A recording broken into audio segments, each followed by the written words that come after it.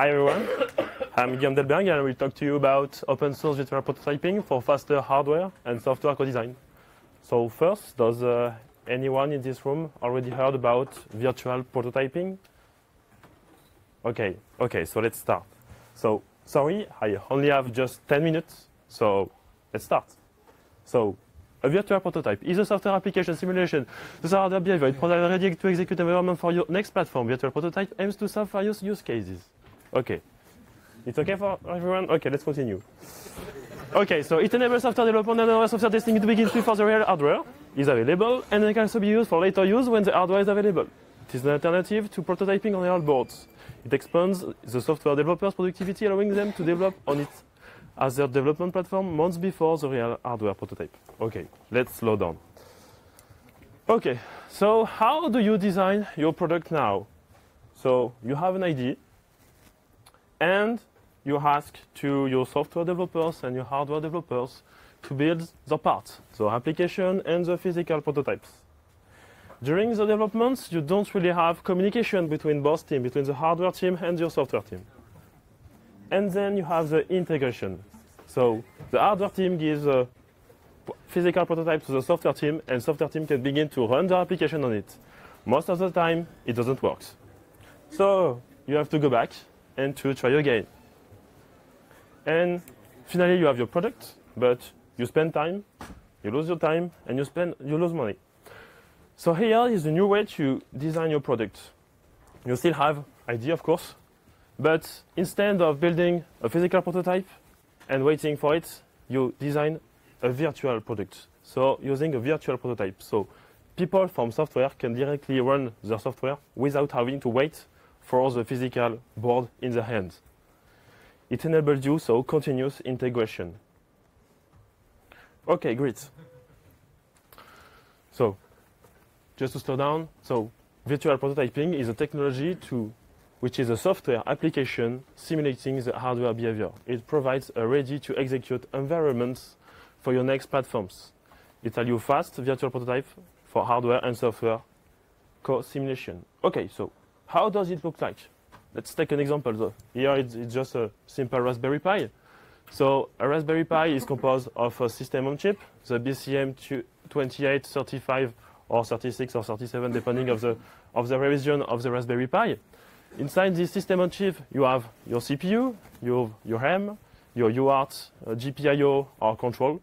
They are all called IP inside your SOC, also called as peripherals. And we will model all this IP. The model will represent the behavior of your IP, which it will be like a software application. And we will model the entire system on chip. The result is a binary, a software application where you can run your original bare metal binary operating system like on your physical board. Okay, so what does a model look like? So how do you build a model? So we just take a datasheet, we extract the architecture behavior, so it's from the programmer view, and we describe, for example, here is for the PL011, we extract and we describe all registers and fields and the behavior. For example, when you write on a specific register, here it's for clearing the interrupt. Then we update the interrupt status to propagate the value. Okay, cool. That looks amazing. But this is what people feel when they want to start building virtual prototypes. Why? First, models are hard to find. So if you want to start now, you will have some issue to find some models on GitHub, on GitLab, or anywhere else. You need hand request, development of models. Many models are missing for your right level of abstractions, depending of the accuracy you need. There is an insufficient communalization of efforts on models. There are too much components. You can't model all components. Instead, we should communalize the efforts, and the industrial efforts are not shared. Virtual prototypes involve heavy deployments. Today it's hard to start from scratch. There is a model interoperability issue which doesn't mean easy reuse. Some people are inventing their own standard, decreasing the interoperability between models. And of course, a non-promise framework deployment is currently missing. Okay, so what's the most important with virtual prototypes? So first, the key is the interoperability. An open standard API is the key. If you want to build models, it's okay. But if you want people to reuse your models, you need interoperability. You would like to interconnect all models you can find on GitHub or GitLab really easy using open standard. The reusability. You don't want to reinvent the wheel. You would like to take advantage of the community. So you would like to improve and contribute to existing models instead of duplicating the code. You don't want to spend a month to start, for example, a Raspberry Pi. So you need good documentation and easy tutorials. And finally, you want something easy to build. You don't want to read a book with thousands of pages to know how to write a model. So that's why we are working on we are considering higher level language to describe IP models. And for us, the key is clearly the open source. The open source is the answer of all those issues. So here is just a demo. As we have no time, so it's not really for real. It's a boot of Raspberry Pi. Sorry for the quality. So we have a Linux kernel booting on a virtual prototypes. So you can see it's really fast. It's run on a laptop, and you can directly interact with a virtual prototype as you can do on a real physical board. It's hello FOSDEM. And we are currently working on intuitive tools for design. So we would like to provide a place to share what we call virtual components models. A continuous integration, so people can directly test their software on their hardware to decrease regression. A graphical designer to assemble different models. And of course, community support. So we believe we can make hardware and software development more agile. So with more intuitive virtual component editor, with open source virtual prototype builders, with clever system simulator, we would like to, from the description of the virtual prototype, we would like to be able to export initial bill of materials and schematic. And this, of course, enable a more collaborative development, open source hardware, community, and functional system integration test automation.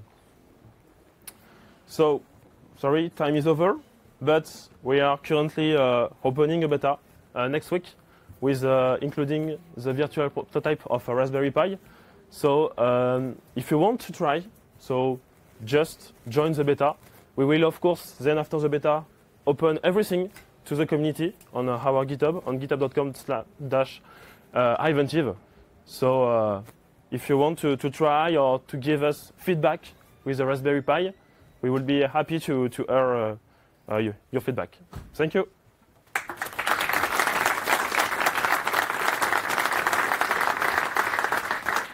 Questions? I have a question. How do you plan to achieve interoperability? Because there is System C and TLM. These are established standards in the industry.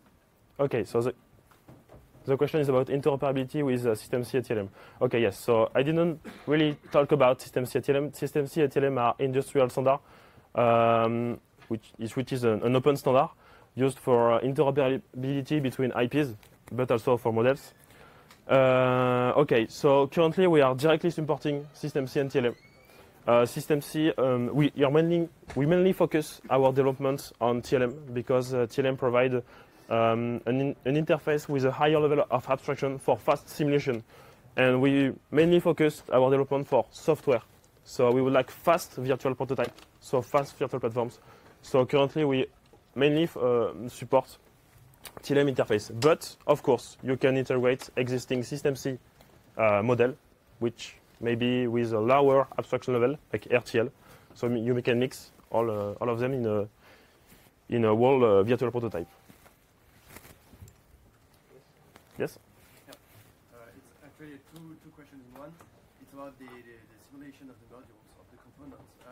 How do you know, for example, if you use the complex I2C chip, how do you know it's well configured? Because most of the software development on hardware is trying to get these devices to work. And so if you put the wrong registers, the wrong bits in the registers, then it won't work. The software will run, but it won't work. How do you plan on getting the output of your components? Like, is there some kind of code that runs to emulate the function of the component, or how do you plan to see that? Sorry, no, sure, I got your question. Is it about how? Is it about the behavior of the register when you write on it? No, it's what it does when you write on those registers. Yes. For example, a radio chip will start emitting or transmitting something. Of course. How do you know you did the right thing? Oh, okay, I see. It's about compliance of your model. Okay, I see. This is a good question. So the question is about how can we check the model finally is right according to the hardware, according to the real hardware. Okay, this is a really good question. So we can say the model is totally right. We are only following the datasheet, but we believe with open hardware, we can have accurate models because we have all the source code, and we hope we will have more IP open, and so more accurate models. But there is another answer. Many people today begin to develop the hardware with low level like RTL. But you can do the reverse. You can begin with your model, and your model will drive then your development. Your model can be used from the software, and then for the hardware to write low-level part, like the RTL with VHDL or Verilog. Okay, there are many questions. I'm sorry, but we have a talk in 3 minutes. So somebody with a very urgent, important question. Yes? How do you plan on getting manufacturer data for their custom IP of their chips? For instance, I had a USB hub on my previous board that I worked on. How do you know for sure that you have the correct parameter? Okay, so the question is about how can we get the datasheet from a private IP or private peripherals. Okay, this is a good question. So we can spend our night to do reverse engineering, but we don't have time. We need to sleep.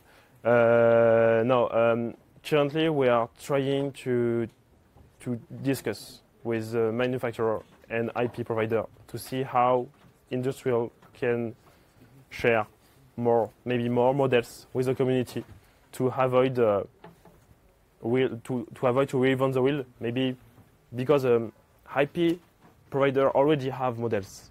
They do models when they build their system on chip.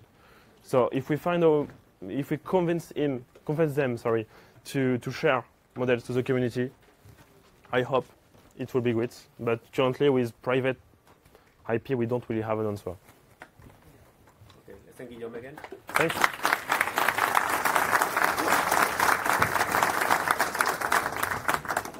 Hi.